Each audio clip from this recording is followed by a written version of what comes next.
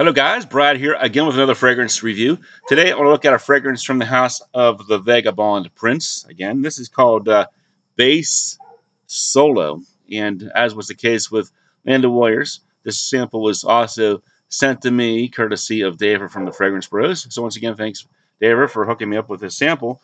There are actually two other fragrances from this house that I don't have. Enchanted Forest, I think was one, and Swan Princess. So it's likely that this will be the last review from the Vagabond Prince on my channel. But here's the sample. You can see I still got about half of it left. It's pretty potent stuff, so it doesn't take a lot to get the job done. Notes in this one. First of all, it's classified as a woody, spicy fragrance. Notes are listed as, in the top, saffron, ginger, lime, and cardamom. Middle notes of lavender, Moroccan cedarwood, Virginia cedarwood, fig milk, and birch tar. And in the base, we have sandalwood, amber, driftwood, wenge accord, musk, apopanox, amyris, and patchouli. So this is a very dark fragrance, as the bottle would suggest. If you've seen the bottle, very dark bottle.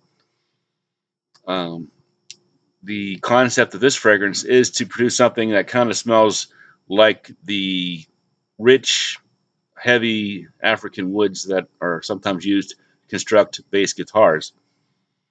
I'm not, a guitarist, so I don't really know much about that, but you can tell that this is a very exotic, woody fragrance here.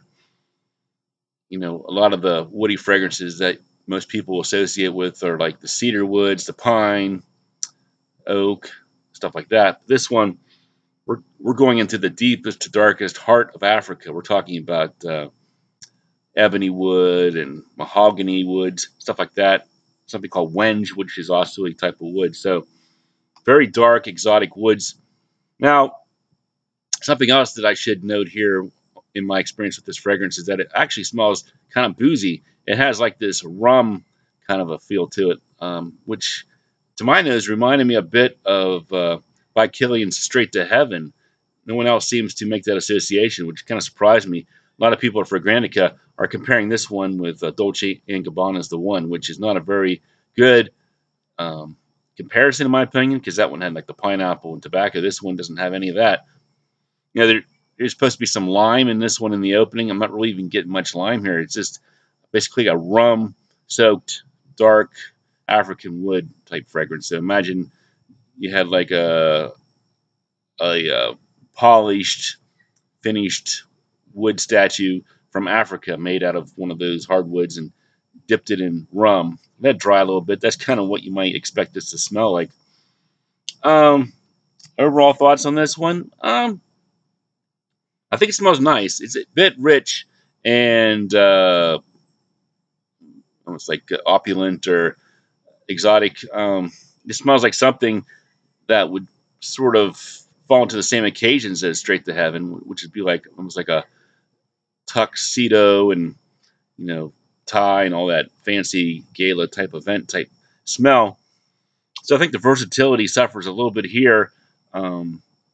First, I would probably rather have something a little bit more common, woody to my nose, like Wonderwood, something like that from Comme des Garçons. But this one, it smells nice, but just a very kind of rich and opulent and perhaps a bit out of place in like a casual setting. So let me get into some final scores. The smell, I'll give it 7 out of 10. I think it smells nice. Just feel a little bit uncomfortable wearing it because it is so exotic and high-end. Projection longevity, I think it's still very good, just like Land of Warriors. I'm not sure if this one's quite as good as Land of Warriors, but it's still very good. 8 out of 10. Uniqueness, 7 out of 10, or 7.5 out of 10.